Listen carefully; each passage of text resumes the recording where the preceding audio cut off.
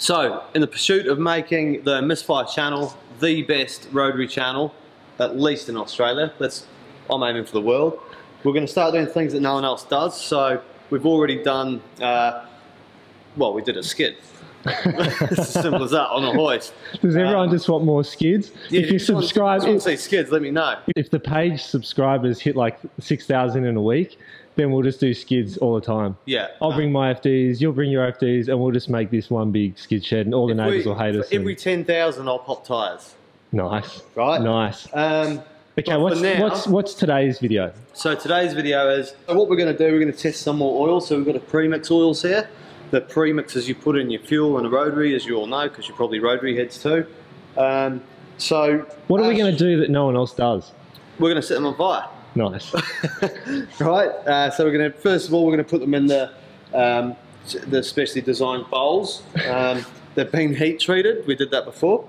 So we're going to bang them in there, set them on fire, see if we don't go to the moon, and then after that, we're going to put some premix in some fuel. So we've got methanol. We've got E85 and we've got 98 octane. So we're going to put that in the glasses, and then we're going to put the premix in, and we're going to see how it mixes. We're going to use E85 just today, and if people like the video and they watch the video, then we'll do methanol and we'll do fuel. We've got all the products. These are the main names, aren't they? Yeah, they are. Yeah. What products do we have? pacperformance is E85 premix fuel additive. They know what they're up to, so you'd hope that their premix is pretty good. We've got the very famous Castrol R40. That's my pick of the litter, the one I use. So it's going to be good to see how that performs because I'm using it. Is that mineral or semi? Do we know? That's a full castor-based oil. Okay. So then we've got the Penrite. That's also a castor oil, as you can see. And it's a synthetic, so I've always steered away from synthetics. Well, it's a castor synthetic. You can see on the bottle there. Yeah. No, the other one. Then we've got Idemitsu. So I used to import this, so I do know a bit about it. Now this is a synthetic. This would have been previously the only synthetic oil I'd ever tell anyone to put in a rotary. So good stuff, purely designed for rotaries. We're going to see how it mixes up, and we're going to see how it burns. What about this modal? Because I run that in the Drug RX-7. Yeah, so I've heard a lot of good things about this, to be honest. And a lot of people run it, and it smells awesome. I contacted Idemitsu years ago about running this with E85, and they said you can't do it with any ethanol or methanol fuels. But we're going to have a look anyway, see how it mixes. Now we've got a fire extinguisher. Don't try this at home. We're doing this in a controlled environment. If you see it on the news tomorrow, you know why not to do it.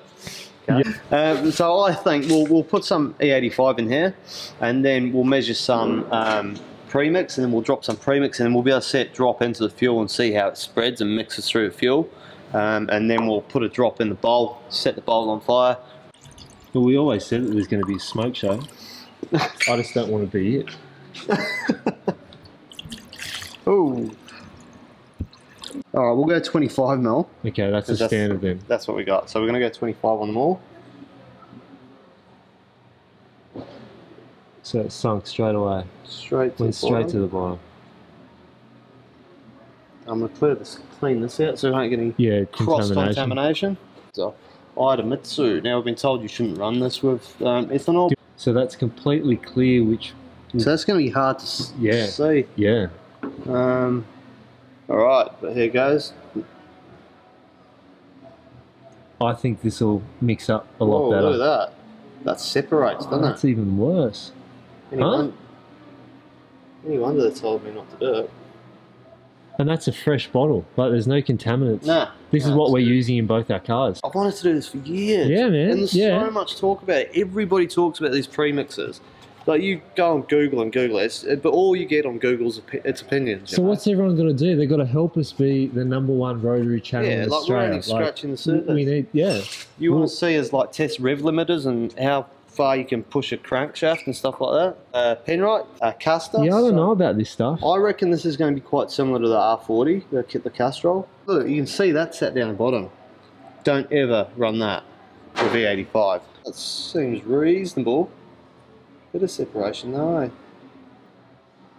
It's sinking. Top company. Yeah. I've used the product. Look after me very well as well, so. I didn't know it was clear. Because the TTS used to be coloured. Well, what was the old R30? Was that clear as well? Yeah, it's fairly clear, yeah. I'll tell you what's interesting with that. If it touches a bit of salt water, it goes bright orange. It is pretty good, eh? For clear, that's mixed. That's mixed really well, eh? Alright, so we got the pack performance stuff here. Seems reasonable. See, we haven't measured the E85. I reckon the modal and the pack. Alright, so it's been 30 minutes and we've not done anything with it. We've just let it sit, so it's not been mixed or disturbed or anything. So here you can see the pack oil. It's there is a separation. If you come down to about here, you can see it's clear, and then it starts to get more and more pink as you get to the bottom. So there is a bit of separation. So we've got the R40 here. It's a bit funny to say, like you can see. It comes down to there. Yeah, it does. It's sort of sat below here. And that's 85, and see the condensation on the outside already. Yeah, true. So okay, well that's the R40 Castrol. Yep. And then we've got the Penrite, and you can see it's very similar to the Castrol, isn't it? You can see the line there where it's sort of settled. And then we go to Idemitsu. I mean, yeah, that's a write-off. Forget that. Yeah. Well, unless you want to blow your engine up, use that. And then we've got the Motul. Now, this is your pick. So, in my opinion, there is no separation. This has had no stirring. There's no separation at all at any part of that. No, there's no separation. It has settled a lot at the bottom, but it's not separated when you go to the extremes. You can see how much that's separated. Look. Yeah. Keep watching, subscribe, tell your friends. We want to make this grow. Yeah, and we're going to... what are we going to do now? We're going to set it on fire. So see how it burns. We're going to see how it burns. Who else has done that? No one yet, so let's do it. I don't know if this is going to be a good idea or not. Oh, that's a great idea. Anybody for a cup of tea? I saw that. Not too much. That stirred up quite nicely, eh? Look. It's going to run. Oh, yeah. Idemitsu. Can we even stir that back? Heaps. Oh, yeah, that's probably too much. We're getting a good stir. So we've got the Penrite. Drop a bit in. It's going to go everywhere, but... Mix it up better. Mix that up better. It's too late. It won't mix up. The old trusty R40. Give it a good tickle up. I wonder if people are going to actually comment on this and actually get involved. They will. Yeah, that's pretty good. Not too bad. It's better than the Penrite. Heaps. Right. Let's see We've this got stuff. the pack in the rotary cup. So now that spoon, you should have had 5 different things. Anyway, that isn't. That's sort of If similar. people watch the video, we'll redo this in a completely controlled. Let's see how they burn. Right. So the modal, Idemitsu, Penrite, R40, and pack. What do you think? What do you think? Which is burning the best? I don't know. Well, it's interesting to see what smoke comes off them as well, you know, to see what's... Yeah, the colour if it's letting off. Yeah. They're all like the same colour. I can't see anything visibly. Nah. This motor's a small flame, isn't it? But that could be just the amount that's in there, I guess. What would you describe the smell as? Fire. But does it smell like R40 or anything? To be honest, I think my nose, my senses are all burnt from... They're caked in rubber. And Max Shrek rubber. Okay, look here, we've got some bubbling here. There's separation in that. There is, That's eh? it. There is. What's going on there? Okay. A bit of fizzing going on. I mean, modal's gone. The R40, there's a bit of brown afterburn. So the pack's burning clear, but there's separation. R40, there's some kind of browning. The caster's burning nice and clean. This is, look at the build-up or the residue. Yeah, and the modal's gone. Is that because it's empty? Just I'd say it's just run out, but... hit the bowl or something, see if it's run out. Yeah, that's right. Okay, so the modal burnt the fastest, R40 second. I don't know what's going on with that fizzing. I don't know if I'm... That's interesting. And look, there's still... There's some left in here, look. Look, there's left in that. So there's still some of the R40 left in it. What about the modal? Is there any left in it? No, all gone. Wow. And that's clean. There's like a bit of a residue there. Yeah, but that's what you want in your engine when you let it store or whatever. Well, did you see that then? No, it's too busy. Coughing your lungs up. That's right. This is having write-offs now.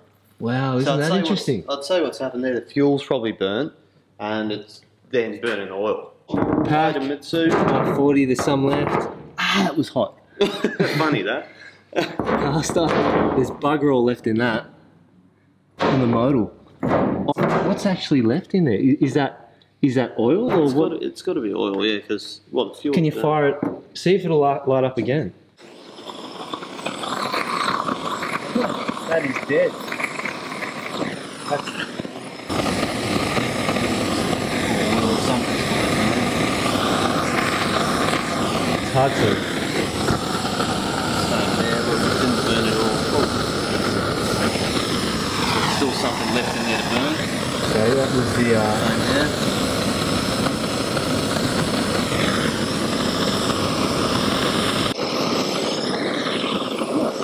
Wow. You know what I want to do? Have you ever heard of the hydrogen-powered RX-8 in Japan? have. Yeah. I'd really love to put rotary on hydrogen, eh? Maybe in 5 years' time, I'm going to quote you on this. Yeah. We might be able to try. How good would it be if we get the support? A 20B PP hydrogen-powered drift car? And we can build it in here. Yeah, and then we're greenhouse friendly. We can all live in a greenhouse or whatever. And you wouldn't have to worry about any of this. Hope everyone's really enjoyed it. We've really loved making it. So yeah, please subscribe. I know I've said it a couple of times, but we really need your support because we want to, there's no point in doing this if no one's watching. And I think it's interesting and we love doing it. So please subscribe.